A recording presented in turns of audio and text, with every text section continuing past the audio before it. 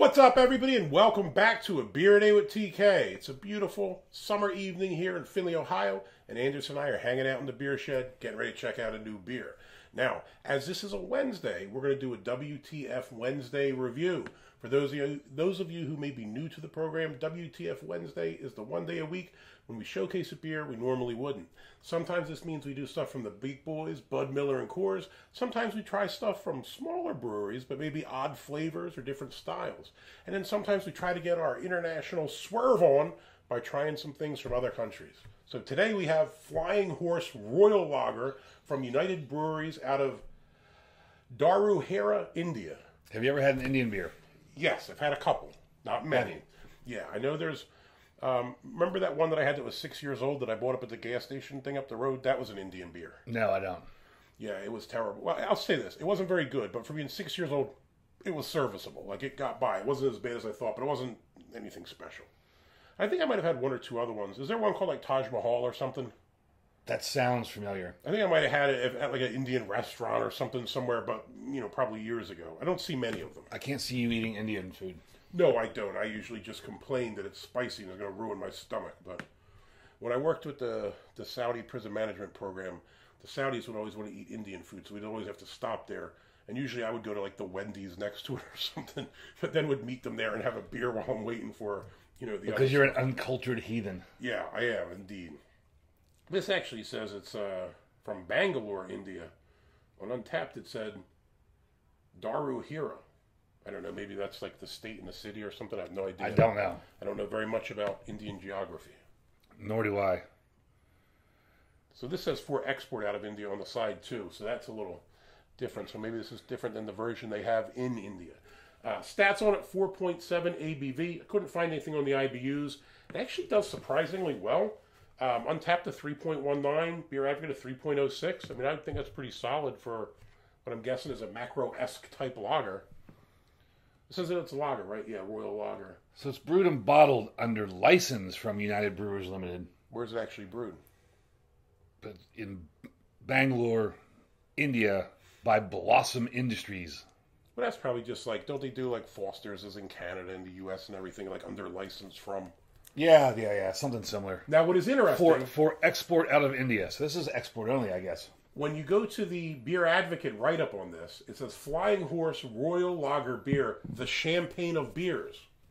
Superior malt, aromatic hops, yeast, and crystal clear water are transformed by the skill of the brewmaster into a beer fit for you, the connoisseur. Now, I'm interested to see what Miller High Life has to say about this, as I was under the assumption they were the champagne of beers. But it appears I've been wrong all this time. It's really Flying Horse, champagne of beers. We'd have to do a head-to-head battle between those. We've got to find another one of these and do a Miller High Life versus this, the double champagne of beers showdown, dude. That would be ridiculous. Well, I'm excited to finally try a beer that's brewed where it says it's from. Yeah. Unlike the last few that were all... Yeah, they say they're in Holland Ethiopia, or whatever. They're really in Holland, or they're in Haiti and they're really in Holland. Yeah, this one's actually... Price, he paid $6.50 for this from, what did I say? Warren Beverage. Warren Beverage? Where's that, Warren, Ohio? No, it's up in Cleveland, Ohio on Warren Road, which turns into West 150th. Oh, it's got a neat cap underneath this gold foil. It's in a little shopping center. That I probably just scratched the hell out of when I rubbed this thing on it. Flying Horse, a little yellow cap. Oh, it says Blossom Industries Limited up there on the top of it. It does. I'll try to get a photo of it if I remember.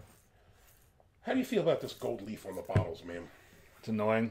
I'm not a fan of it, to be honest. I think it's like the cheap version of wax. Wax. I think when I initially found the wax ones, I liked them. And then after a while, I realized that they're a colossal pain in the ass. I mean, I understand the point of the wax. It's to seal it. Yeah, but then I had to cut it off with a hacksaw. Remember that, man? Yeah, I remember that. Debacle. Yes. Go back, there's a video somewhere of me cutting it off with a hacksaw.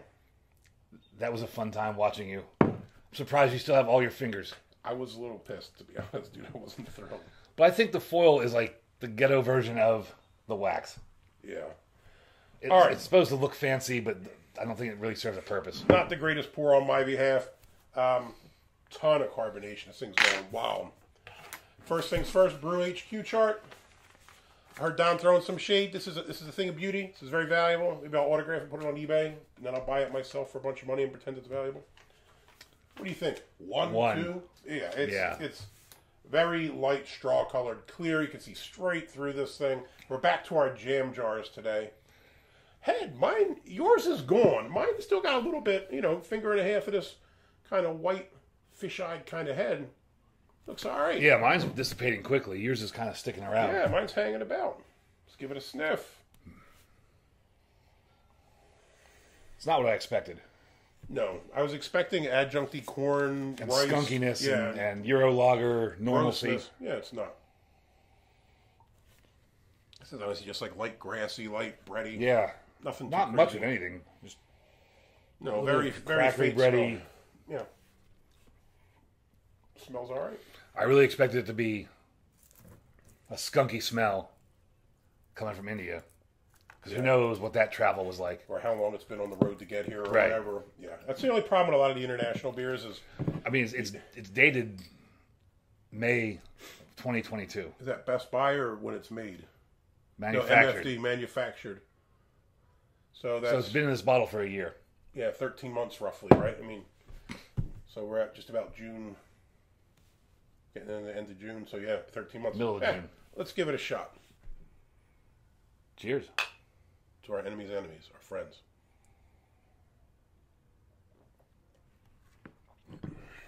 Body is light, for sure.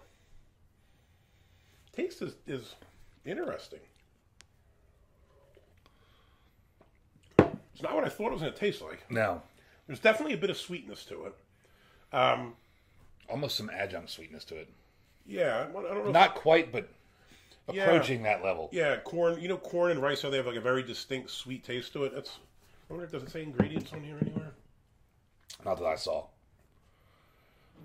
No. But does it taste like champagne? I will say this: it's not bad. It's honestly not that bad. I expected it to be hot trash and just so it'll be an interesting check-in or an interesting video because it's nice international beer, but I don't think it's that bad. No, I really thought it was going to be a disgusting garbage. Yeah, almost drain pour. Yeah, drain pour beer. It's got an odd sweetness to it, though. Flying Horse Royal Lager beer. Yeah. I mean, what do you get out of it? I will say this. It's not super complicated. There's not a ton of things going on. Hops, not much. I mean, negligible hops, if any. As far as the taste, I would say probably light bready malt. Maybe tiny bit of a grassy thing going on too, like you picked up on the nose. Much else. But not a lot more. Although there is that sweetness is there for sure. Right. Which I will assume is coming from some kind of adjunct ingredient. But it's not gross. Usually the adjunct corn or rice taste. The rice one I can't really mess with. I don't like that rice taste. It's got a little bit of sweetness, but it's not offensive. It's inoffensive. No, not at all. Yeah. No, like I said, it's almost got that adjunct sweetness, but it's not quite there, and it's not enough to be offensive. Now, here's the one thing. I mean, I know I don't really eat Indian food or anything spicy, but Indian food is notorious for being a little on the hotter side, and obviously temperature-wise, very warm country. At least many parts of it are very warm. I wonder if the nice sweetness of this would cut, if you had a spicier kind of food, if you had that nice little light sweet. I mean, it's definitely crushable, light, refreshing kind of a beer. If you had that little bit of sweetness to it, as a counterbalance it and work out well. I would think that it would. I mean, I'm sure this is nice to drink when it's blistering hot out. Yeah. I mean, maybe we should have been drinking this at 2 in the afternoon when we were moving all that scrap wood. We were removing the scrap. I redid my deck, as I probably mentioned in the video. And we had to remove all the old boards and everything, and I thought I was going to die. It was so unbearably hot. It wasn't even hot, it was just humid. It was unbearably humid and uncomfortable, and it made for a terrible... It was probably the perfect time for a flying horse. Faux show. So let me ask you this. If this is the champagne of beers, you prefer this or prefer Miller? I can't tell you the last time I had a Miller. Was it High Life? That's the champagne of beers? Yeah. I used to drink it when I was younger sometimes. Like if when it was only macros were your choice, Ice House or that would be my go-tos. Is that the one you put the lime in to make the poor man's Corona? Probably. Or is it MGD? It could be one of those. I don't know. But I mean, they're very similar. Like they're very, yeah. For me, I would say this is actually a surprisingly decent beer. Again, I don't think it's anything spectacular. It's not 5 stars out of 5 or anything like that. But I mean, this is serviceable, sessionable, and relatively pleasant. So for me, it would be a big thumbs up for the Flying Horse. The other champagne of beers. Yeah, I'm pleasantly surprised. I did think this was going to be a garbage beer, and it turned out to be just a middle of the road, decent, like you said, crushable beer. Probably a really nice beer on a hot day. I'd give it a thumbs up as well. Definitely macro-esque, but not bad. I mean, it's not bad at all. So, I'm, again, shocked on this WTF Wednesday. 2 thumbs up for the beer. Hopefully you like the video. If you do, give us a thumbs up. Hit that like button. If you want to see more videos like this, please hit subscribe. And as always, you got any comments or questions, jump in down below. Have you had Flying Horse? Or the real question, have you had this and Miller High Life? Because if so, you can tell us which is the real champagne of beers. Let us know in the comments down below. Hey, till next time, cheers.